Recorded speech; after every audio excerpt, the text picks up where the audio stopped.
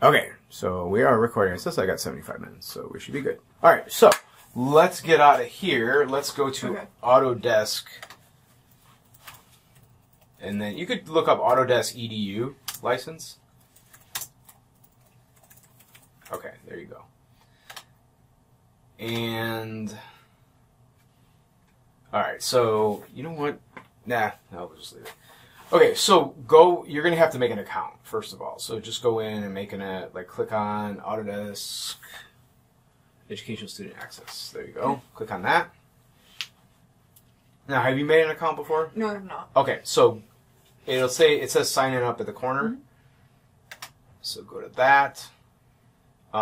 It'll say, well, hold on a second. So you have to say create account. It's below the next. And then use your EDU. You need to use your EDU. My Purdue email. Your Purdue email, yes. Yeah. That is important. Because they're going to link that up with that. Hopefully it clears really, really fast, but you have to put your ID or some kind of page in from like your registrar that shows that you're in like this semester type of thing. And then they'll approve it, but I don't know how fast it's going to go. I think they have algorithms now that like actually can look. Does your ID actually have your date that you started in? I think so. It should. Because if it does, like some of the old IDs didn't have the date on them, and then those would cause issues. Does it have a date on it? Is the expiration date? It does, indeed. Cool. We're good. It says that my account already exists. That's very strange. I never made an account. Really? Yes. That's weird. Okay, so why don't you just try to type in your thing and then say forgot password and see if it'll email you your account.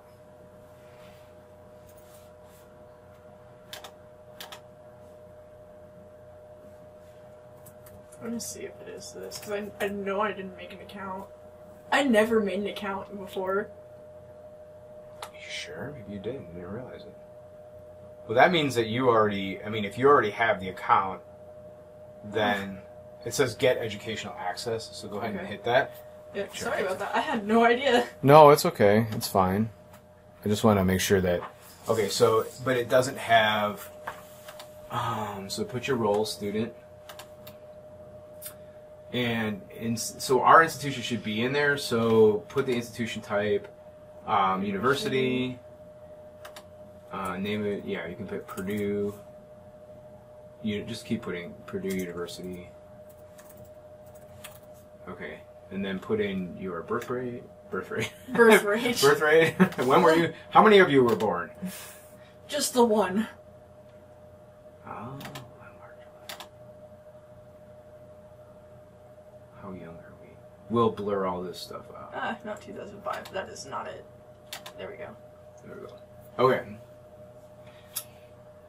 Enrollment date? Yep, you can put that. Was it the expiration date that was on here? No, when did you enroll? Like, it would be August of this year, right? Yeah. So, August 22nd, 2022. Or something like that. August 20th, 22nd. Somewhere in there. And graduation date? That one would be the one that's in there. Yeah, that is so weird because I never made an account before. Okay, 7 is... 7 is July. Yeah. I'm only running on one brain cell. You're fine. It was years before I knew that either.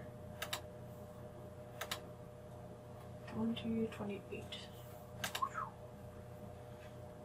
And... Okay, wait a second. It didn't ask for... It didn't ask for your ID? See, they keep changing this thing. So, is there anywhere it says to load up an ID? Oh, country region. Make sure you put that in. Put in... I just have my mom's email. Wait, did it just switch your mom's email? No, it didn't. Oh my god, it did. Yeah. Don't do that.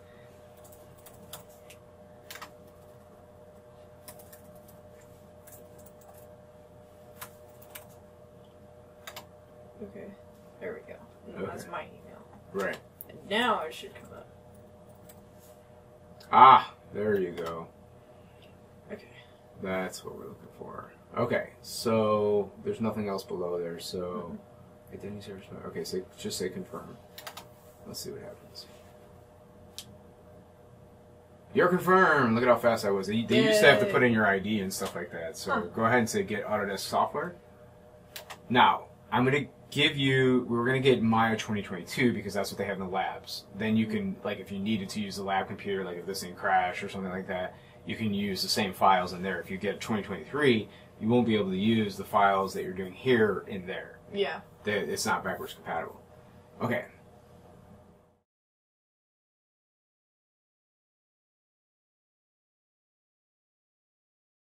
It's okay. Okay, so I've been called multiple different alterations. So let's roll down a little bit, and we're gonna look for Maya. Autodesk Maya. Right there. Yeah. There you go. And Get product. Get product, and then now wait a second. Say no. Hold on. Close that because you don't want the 20. You want to change that to 2022. Right there you go. 2022 Windows. Yes. Install. Unless you got a Mac. No, it's not. Yeah. Say accept.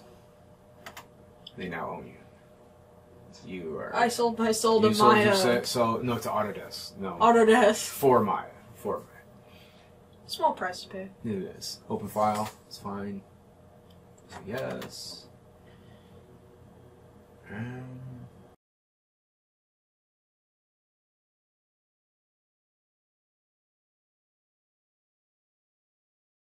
Okay, so now you can hit install.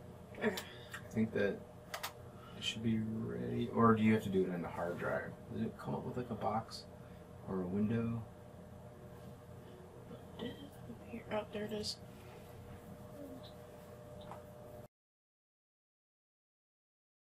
Now it's probably going to ask you to sign in the first time you open Maya. Well, I'll choose the where to install. So that's fine. Like we're just going to install it in the standard place. Hit cancel. Hit cancel. Just hit next. Just hit next. There you go. And then, I mean, I think the question is like, do you plan on doing like VFX in there? Probably not. Like you could uncheck like the Bifrost. I would guess you're not going to use that. Well, next semester I'm also taking Intro to VFX. Yeah, that's my class. We use Houdini. Oh, I'm also. Oh, you were gonna use. Oh, Houdini? I'm sorry. No, I'm sorry. That's Carlos's class, but you'll be using Houdini. Yeah. That's so cool. Mine's 247. He teaches 147. Wait, Mr. Morales? Yeah, Carlos. Oh, nice. I have him now. Yeah, yeah. Okay, install. So yeah, just say install. That's fine. I mean, if you want everything in there, I usually uncheck the Bifrost, but then I probably leave everything else. Recording again. All right, here we go. So it looks like, okay, Autodesk installing. So now it's actually going to go through and install everything. This will depend on how fast your computer is. I definitely suggest you get a dedicated graphics card. Typically, NVIDIA is better for 3D stuff because they use their CUDA cores. So, not like I'm advocating products, but I'm just saying, like in my expertise over time, that's been better. And so now it's just going through and installing everything, and of course the Bifrost is holding up the mix here. Okay, so then go ahead. It says Autodesk install was complete. You can hit start, and it might ask you to log in, which means obviously whatever your login is, you can put that in, and then Gotcha. you should be good to go. Maya 2022.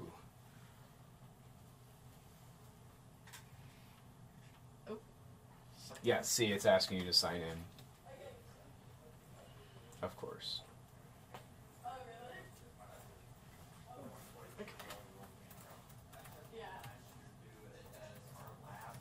You just double check and make sure everything works.